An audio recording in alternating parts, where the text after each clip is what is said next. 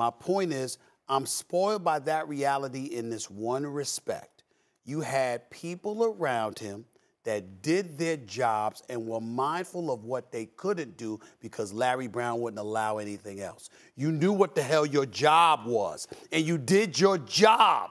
What LeBron James was surrounded by last year wasn't an absence of talent. It was a whole bunch of people that weren't doing their damn jobs. And for a variety of reasons. And you got to take that into consideration. And if you have that, you never know what you can do because we've seen LeBron James do more with less. We've seen it.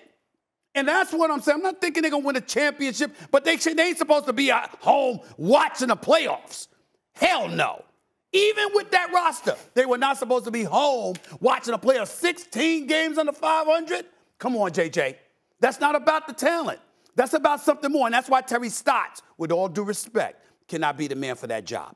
Terry Stotts is a good man. He knows basketball, but he ain't got the personality to do the kind of things that I suggest he does. He cannot be the Lakers' next head coach. Not him.